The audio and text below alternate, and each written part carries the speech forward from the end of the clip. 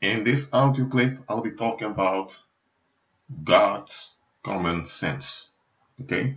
Because the Most High has common sense. Okay? Yes, the Bible makes clear that God's ways are not our ways and that His ways are higher than our ways. It's just as the heavens are higher than the earth. That's how high God's ways are from our ways. Truth. You see? This shows us that God has more knowledge, more understanding, more wisdom, and more experience than us. You see, the common sense of humans is very limited and often based upon personal survival. Or let me say it better, all human common sense is based upon personal survival. You see, God's common sense is based upon objective reality, and that is to glorify Him, because He is the only stable being in the whole universe. So that's why it's objectively important that He gets His glory, that He gets His credit. Okay? Now, why does God allow reprobate people to live and to have their way on earth? You see, in the background, you see a picture of Kim Jong-un, who is the current leader in what they call North Korea.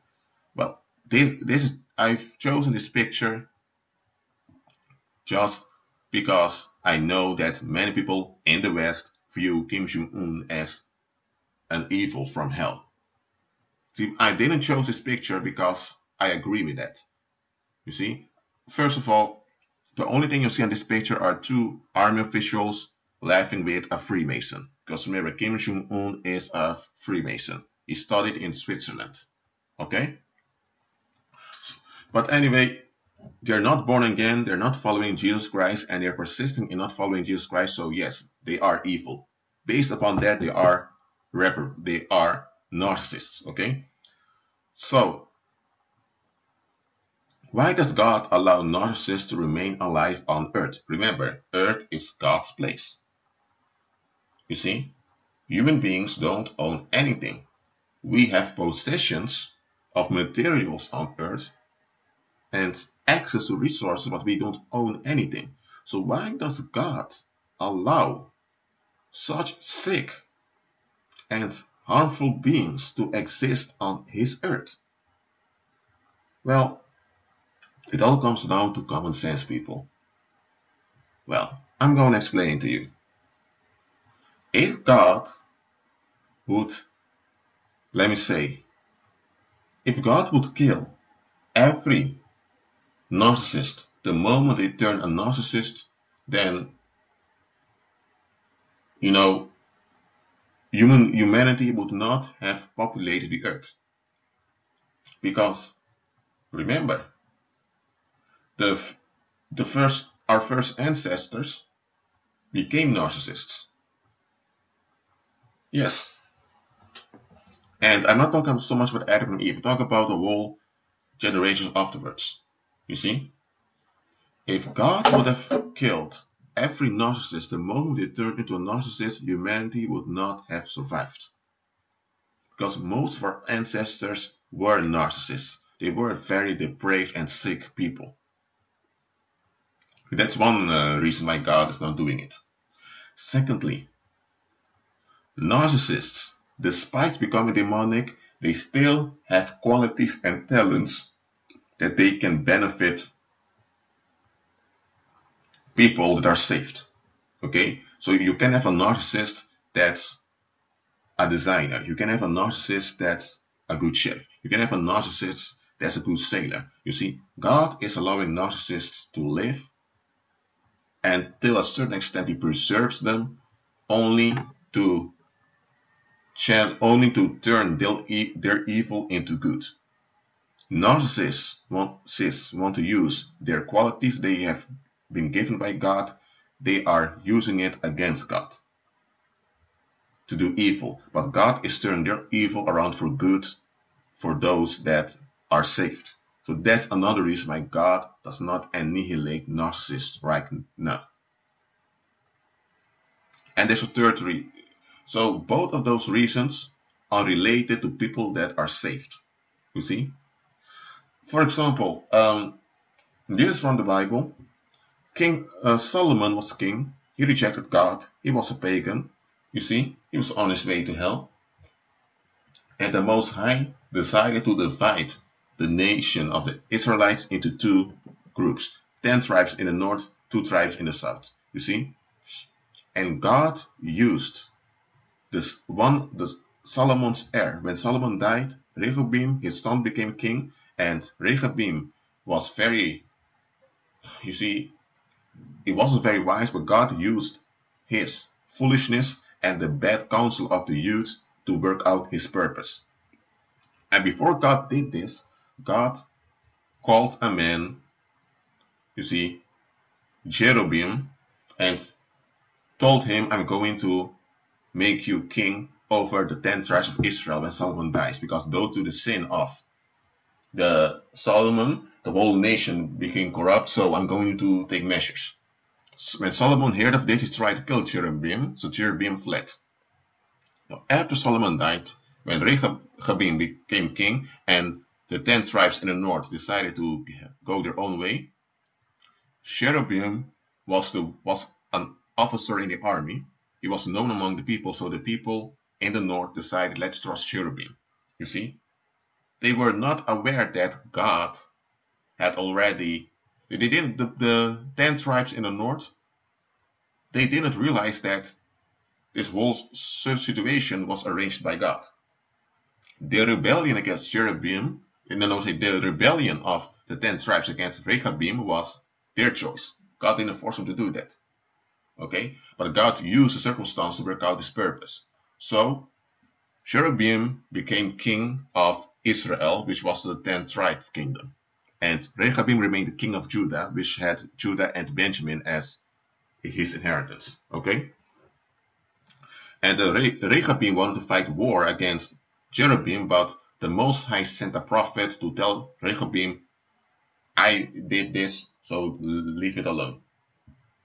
Now, Jeroboam, when he was king of the 10 tribes in the north, he noticed that every year Hebrews from the 10 tribes would go to Jerusalem to the temple to pay a religious service.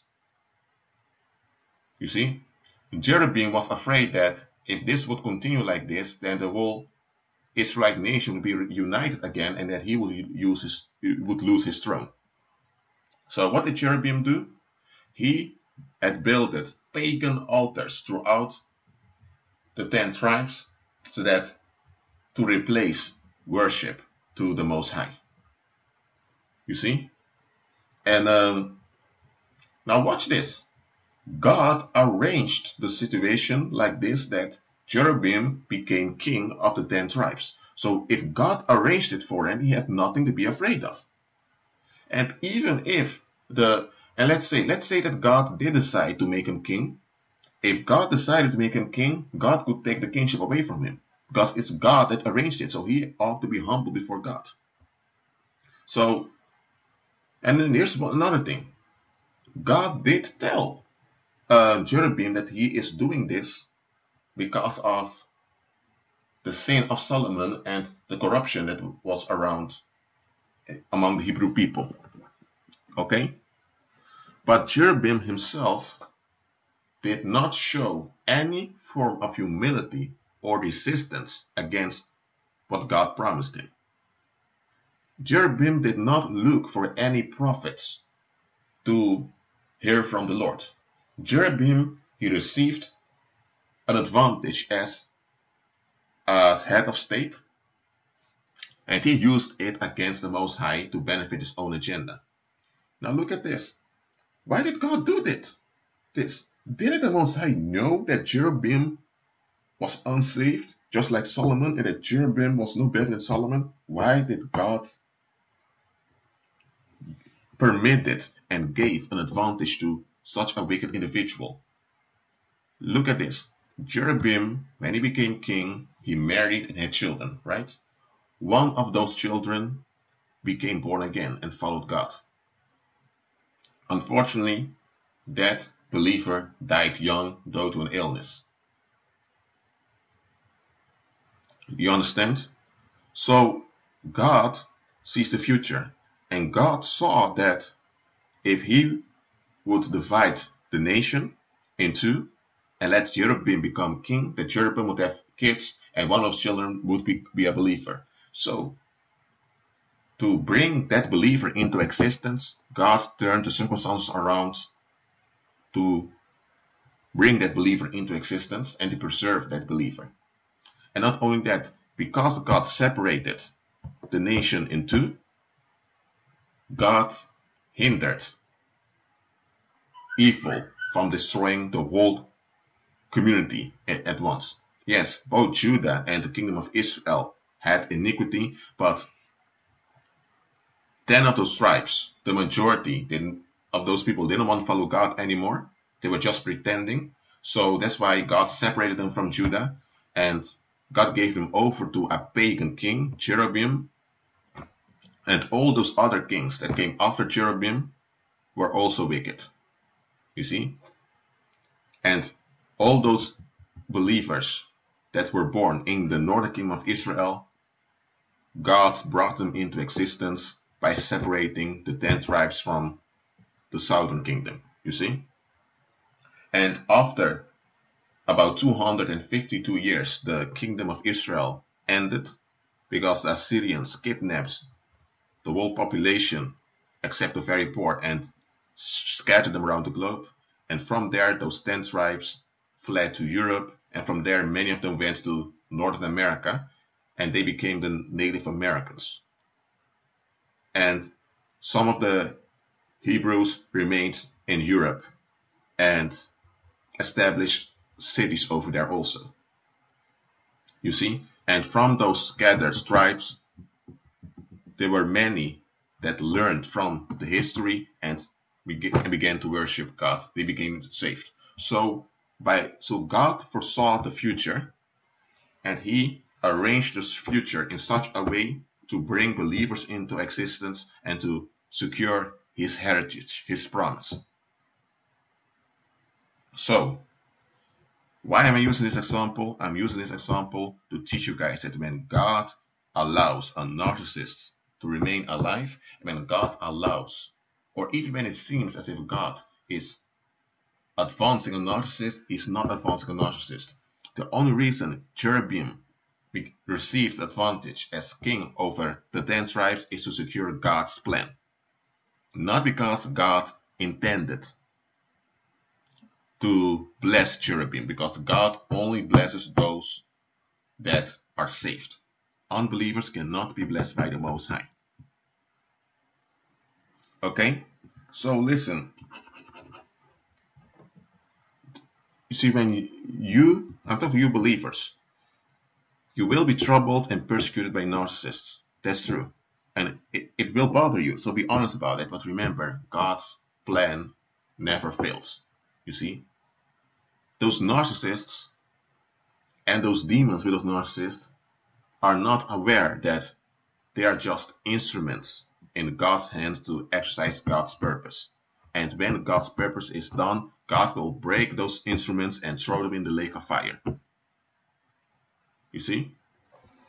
So, I am not bothered with the Illuminati, with the top Freemasons, with the Luciferians and Satanists, because they're only allowed to live by the Most High so that God will work out his purpose through them.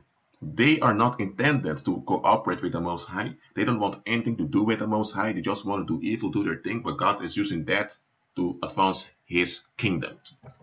You see? So, that being said, people, now you understand why God is merciful to unrepentant people. It's not because they deserve it, nor because God agrees with their wickedness. No.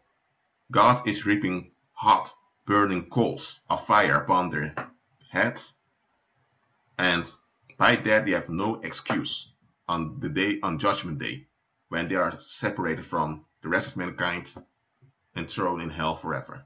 Well, that being said, you all, be at peace. Jesus' grace be with you.